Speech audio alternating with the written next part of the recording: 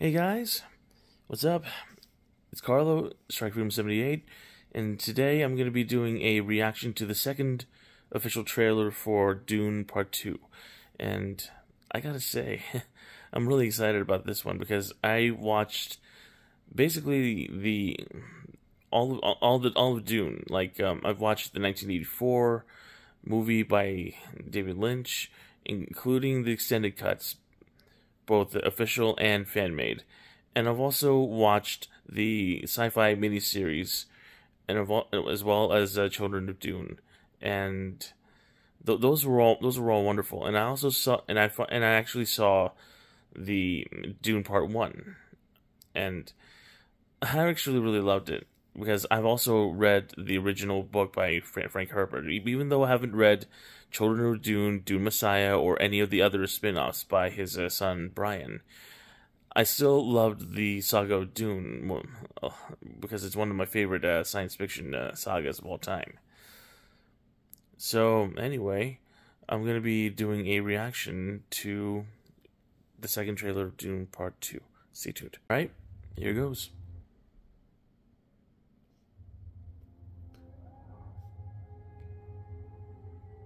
This world is beyond cruelty. Oh, You've been fighting the Harkonnens for decades. My family's been fighting them for centuries. oh. Massacre.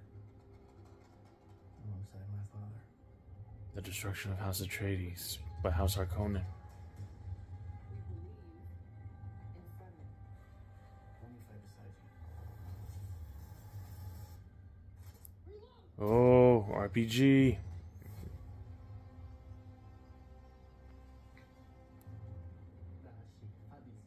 He said I got that. Thanks. Yeah, the ancient tongues.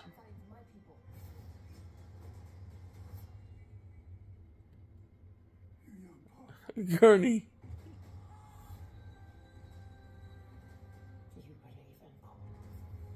That's right, he's riding the sandworm. Why is that a bad thing? Use it. Oh, Because all my visions lead to horror. the water of life. Because you lose control. Because I gain it. Johnny, do you believe in me? All Atreides is still alive. Princess Irulan and the Padishah Emperor Shaddam IV. Deal with this province. Phaedra Harkonnen in the gladiatorial pit.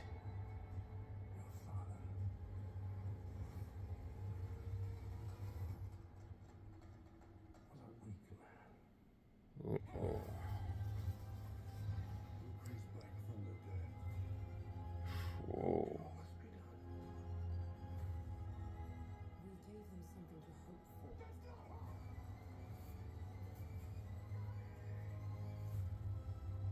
Oh man. As long as I breathe. It's not a prophecy. It's a story. I don't care what you believe. I believe. I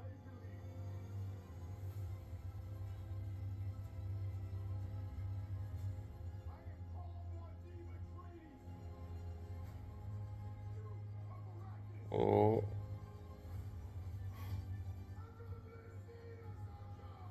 Ahia Choada. Long live the fighters of Muad'Dib. Can destroy a thing has the real control of it. The breach of the shield wall.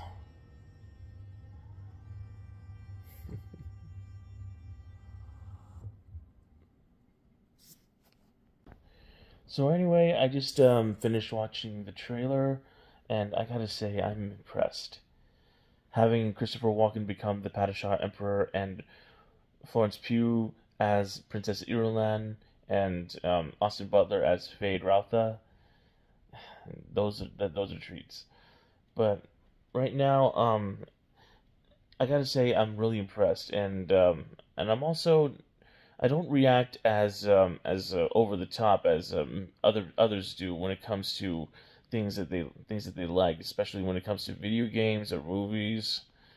or TV, but I gotta say that I'm just as excited as them, but my reactions are always they're like subdued, and I'm not the kind of, as I said, I'm not the kind of guy who reacts over the top like they do.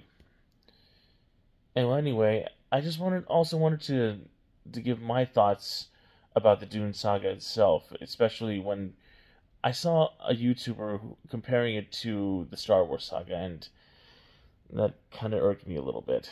And so the reason why that's one of the reasons why I'm gonna be doing my views about the plot of Dune and the plot of Star Wars, and how they're kind of just more dissimilar to each other. The Star Wars saga is basically about fighting for freedom against an imperial oppressor, and they're just trying to fight for freedom overall, for all sentient beings. But Dune is a different beast entirely, because there's a lot of politics involved, and most especially it's also motivated by greed, and the source of that greed in the Dune universe is the spice melange. It's commodity. It's used by the Spacing Guild to fold space for interstellar travel, and also for others. It's a drug that helps them sustain life and give them a longer life expectancy. And and there's a lot of political backstabbing. And the Padishah Emperor Shaddam IV, and that was his plot, to have House Atreides occupy Arrakis in place of House Harkonnen, which has had a foothold over Arrakis for centuries, and having House Atreides replace Harkonnens, it would cause a lot of jealousy, and also it would also cause jealousy amongst the other houses of the Landsrat, because House Atreides is viewed as one of the most trustworthy and also one of the most noble of the houses of the Landsrat, and there was not a lot of the other houses of the Landsrat appreciate that, and most especially House Carino, where the Padishah Emperor Shaddam IV, that's his family, and that plot in descending House Atreides to Arrakis, it would cause the Harkonnens to launch their sneak attack on House Atreides, and that's what led them to their night assault on the fortress city of Arrakeen, basically wiping out a majority of the Atreides fighting force from Caladan, and it forced Lady Jessica and her son Paul to flee, and also the Duke Leto Atreides dying at the hands of Baron Vladimir Harkonnen. And there's also a lot of internal conflict amongst the Fremen Sieges, their communities, who are scattered all across Arrakis, and a lot of them in caverns underground, and that's where they also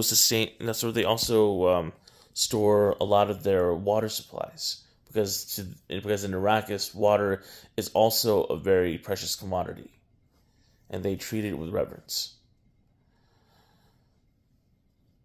And also Paul, and he's in a way using the legend that was planted by the Bene Gesserit Sisterhood into and where they planted the story of a mother and a son coming from off world into Arrakis, and then leading the Fremen to true freedom, and that's their Messiah story, where the son becomes the Mahdi, and both the mother and son are known in their language as the Lisan al-Gaib, the voice from the outer world. and Paul, he kind of uses that to his advantage to lead the Fremen into battle against House Harkonnen, and he's also using that to avenge the death of his father, Duke Leto.